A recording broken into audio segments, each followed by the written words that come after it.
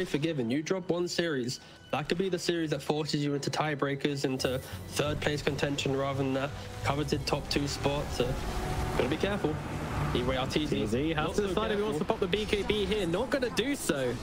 Gonna keep on trying to make him work for it. Disruption now comes down. Oh, this is getting awkward. Now BKB is there.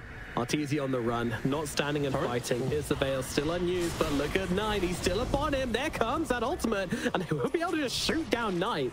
Huerta always able to do the damage when required. Now TP out of the tree line, slide him. Won't find him. Does connect onto the Sand King at the very least, so we'll be able to claim this kill. So they're going to jump through a couple of them here, but will eventually be going down.